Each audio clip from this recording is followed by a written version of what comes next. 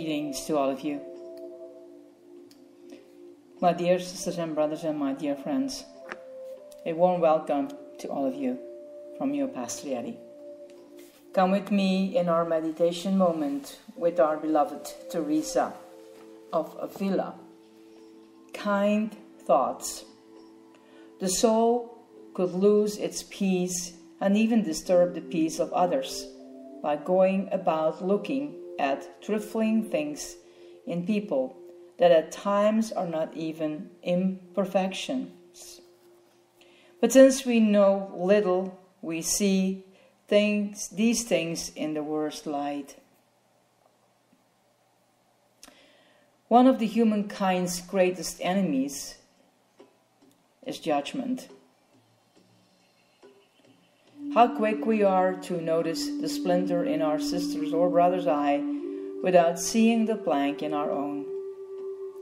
Teresa, up until the end of her life, was overseeing 18 monasteries, and the nuns were often housed in very closed quarters, where they eat, worked, and prayed together every day.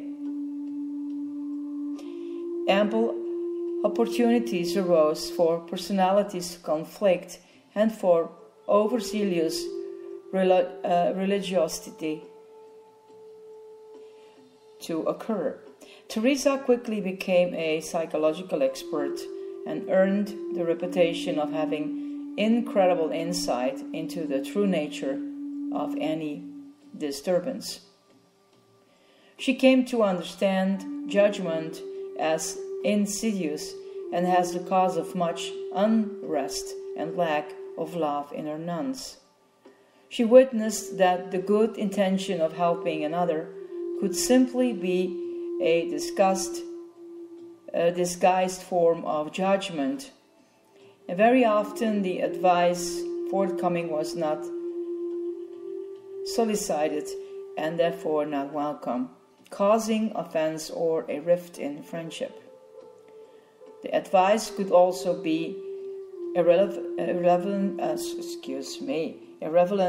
or not quite accurate, since the situation was being judged according to another's understanding.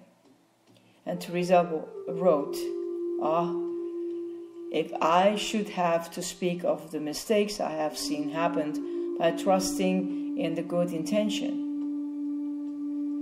by busying ourselves with another's life, she said, we forget to look at our own life, which is where our intention should be put.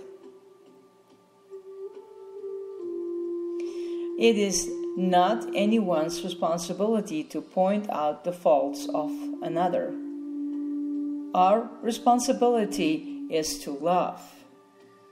Unfortunately, too many relationships fall into a pattern of judgment in the guise of helping. In particular, our close relationships with our family and intimate partners are prone to this dynamic and can be a major cause of disharmony, since nothing erodes love more quickly than judgment. What one person may perceive as helping can feel like an accusation to another. We must allow others to be and simply love them as they are. Love has a greater effect than any advice. As a nun once said to me, the only thing people accept advice is when they ask for it. What do we do then when we find ourselves judging others? Teresa suggested seeking the good in one another and not focusing on faults, whatever we perceive them to be. We are to bring love, not condemnation, into the heart. If we love one another, she said, then other actions should not annoy us. But if we are becoming disturbed, then we should look within to see if those very same faults reside within us.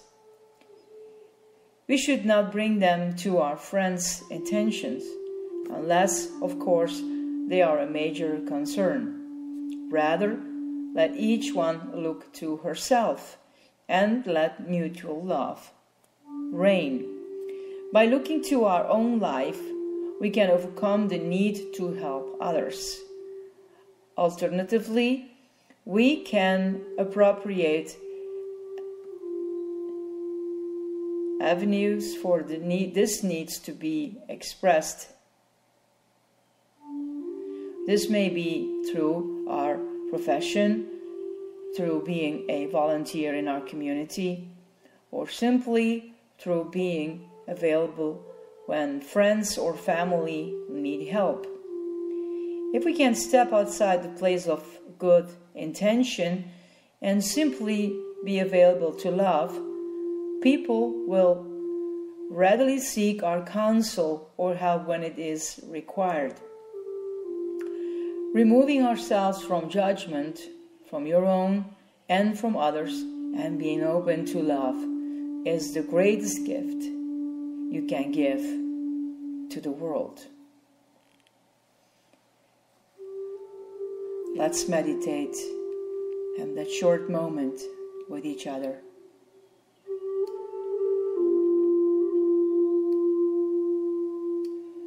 Allow yourself to melt into the arms of the divine.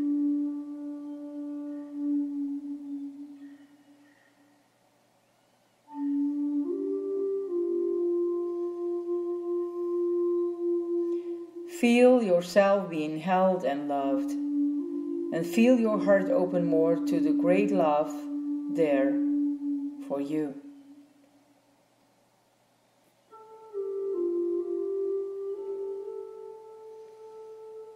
Know that you are loved exactly as you are.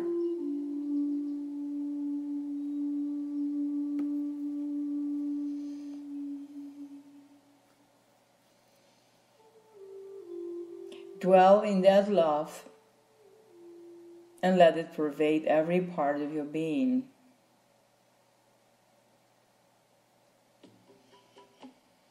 Now, see your family, friends, and partner, and love them in the same way.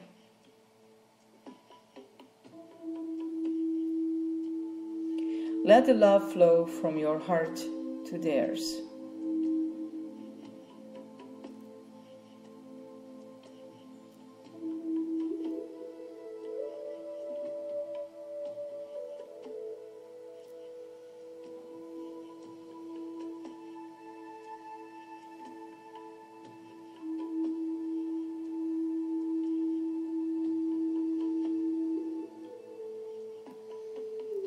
Bask there as long as you can.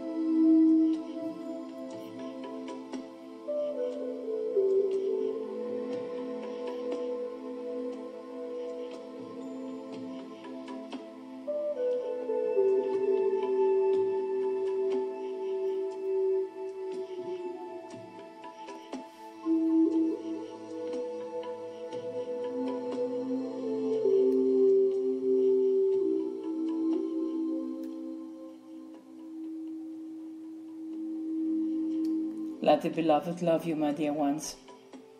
Blessings to all of you. Mu Pastor Yadi.